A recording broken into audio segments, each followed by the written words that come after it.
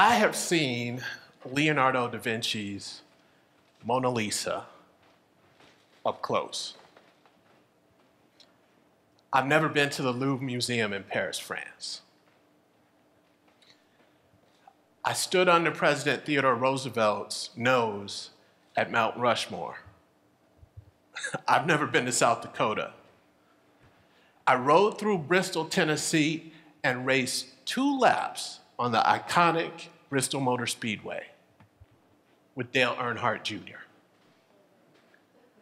I've never met Dale Earnhardt Jr.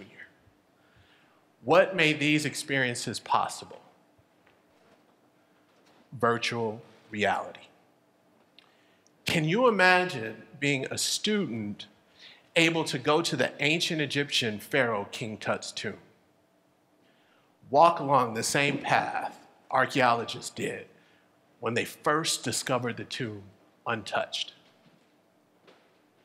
Can you imagine being a medical student able to travel through veins and the human heart, seeing the cells in action while its functions being explained to you in detail? Can you imagine being a student, learning a second language, being able to converse with native speakers without leaving the classroom? These are the opportunities virtual reality gives our students today. Why should we care about virtual reality in the educational environment? Why should we care about this technology when what we're already doing in the classroom works well for us? It's because virtual reality is not the next best thing. It is the thing. It's here now. It's all around us.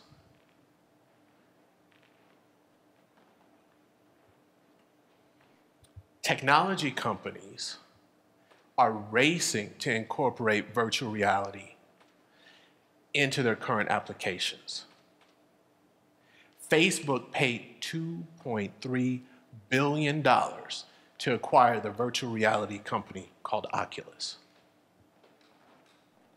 Smartphone maker HTC moved to mainly focus on the development of its Vive virtual reality headset. Amazon created its virtual reality developer platform, Immersion. Virtual reality is changing the way we work, learn, and socialize, and it will revolutionize the world of education. But what is virtual reality? Virtual reality is a computer-generated environment. The environment can either be completely man-made or created from real-life photos or videos. It is immersive.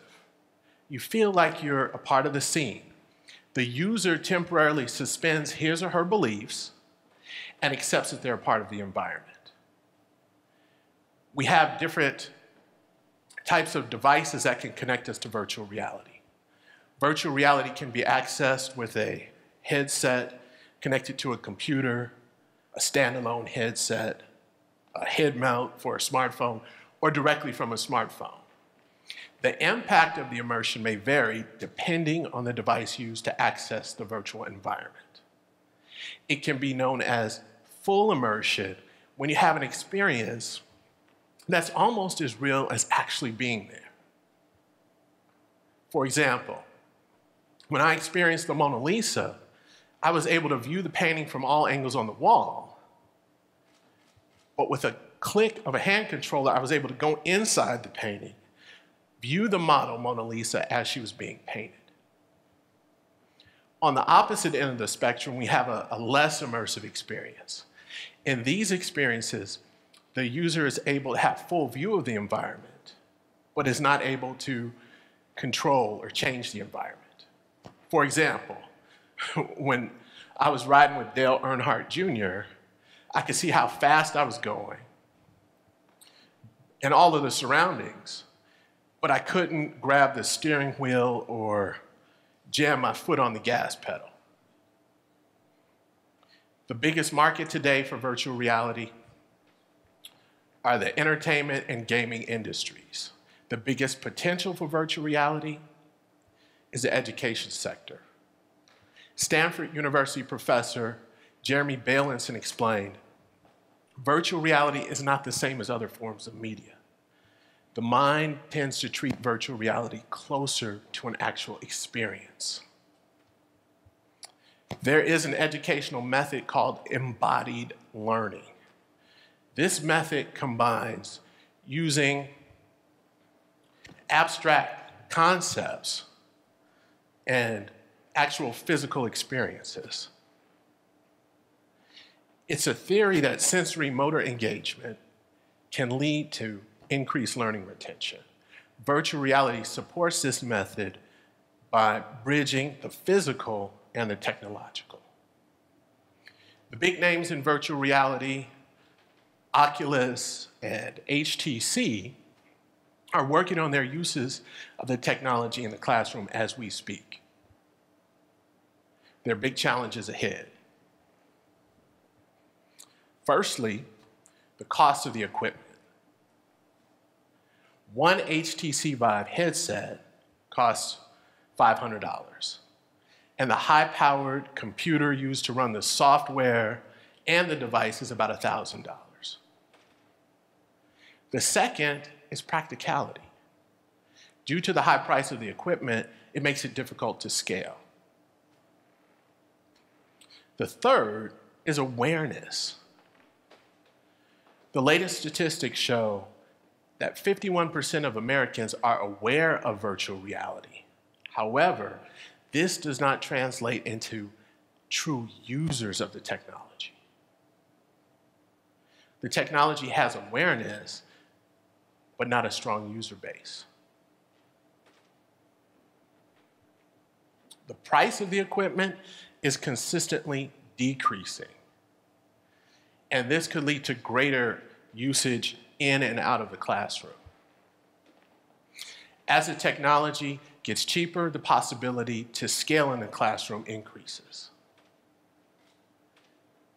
Since we need virtual reality in education today and the technology exists, is there anything we can do to expedite its adoption so that students can begin using it as soon as possible? As Moore's law predicts, computer processing speed doubles about every 2 years. Technology is developing faster than we can keep pace.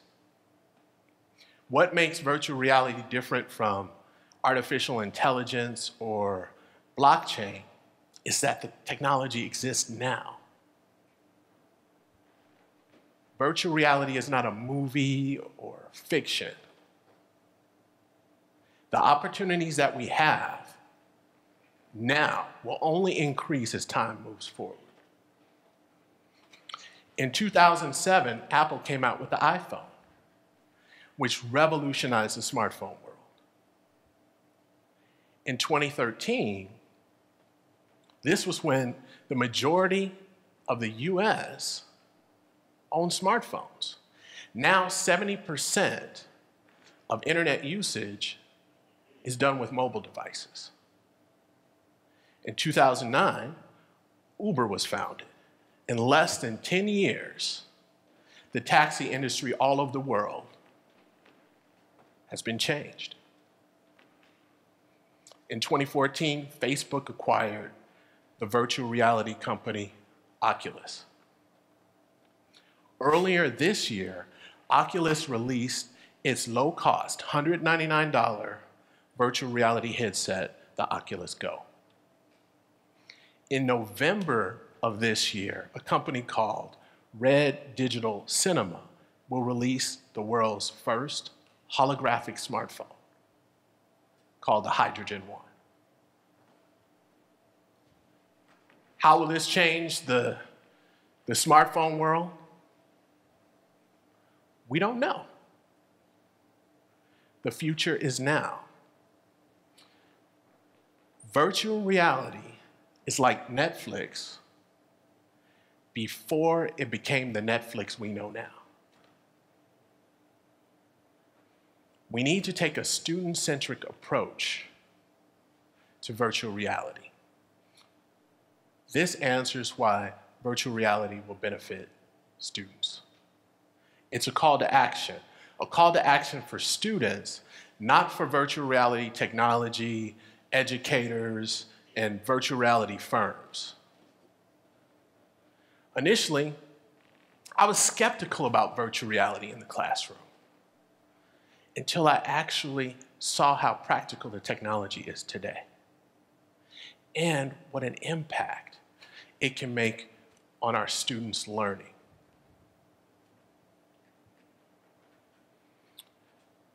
What it can do today, which will only become more efficient and advanced in a blink of an eye. The ones that will lose are the students. Every time I saw a video or a TED Talk on the subject of virtual reality, I was skeptical as well, until I began using the technology. I have seen businesses use virtual reality technology to replace job functions. We live in a world where technology is advancing and changing faster than we can adapt. It can be overwhelming. How can we manage? When I began researching and learning virtual reality, it became overwhelming. I'm not a technology expert or a computer programmer. I'm an accounting professor. The current technology, as we know it, is less than a decade old. And there are so many nuanced areas of use cases, hardware and software. I could not keep up. Overwhelmed or not, one thing is more than apparent, that virtual reality offers our students an extraordinary ability to learn and experience in ways that were not possible before, but are possible now. Our role as educators is twofold. On one hand, we prepare our students for the future world when they graduate. On the other hand, we need to offer our students the opportunities that exist now. Thank you.